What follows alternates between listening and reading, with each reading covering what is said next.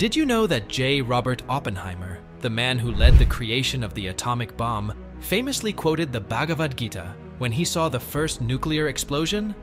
He uttered, "Now I am become death, the destroyer of worlds." Now I am become death, the destroyer of worlds.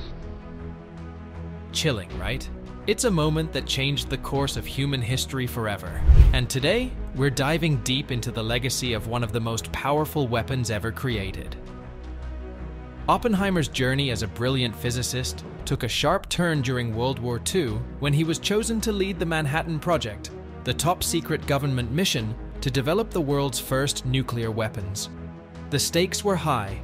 The United States was racing against time, fearing that the Axis powers were close to developing their own atomic bomb.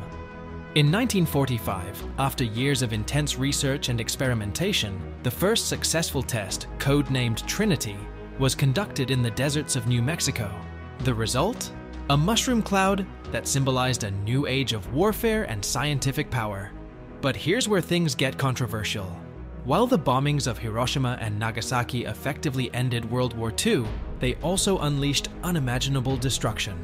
Over 200,000 people lost their lives, either instantly or from the long-term effects of radiation. The cities were reduced to rubble, and the horrors of nuclear warfare were laid bare for the world to see. This raised a critical ethical question. Was the development of the atomic bomb a necessary evil to end the war? Or was it an act of moral recklessness? Oppenheimer himself was deeply conflicted. While he had achieved his scientific mission, the devastating consequences weighed heavily on him.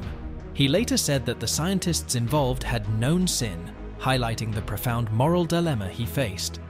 The atomic bomb's creation has since become a symbol of the ethical challenges that scientists encounter when their discoveries can be used for both creation and destruction.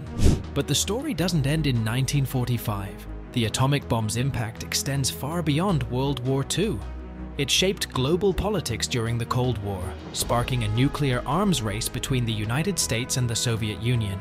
Even today, the existence of nuclear weapons acts as both a deterrent and a constant threat to global security. Countries around the world continue to maintain and develop their nuclear arsenals, raising the question, could we ever undo what Oppenheimer and his team set into motion? So, what do you think?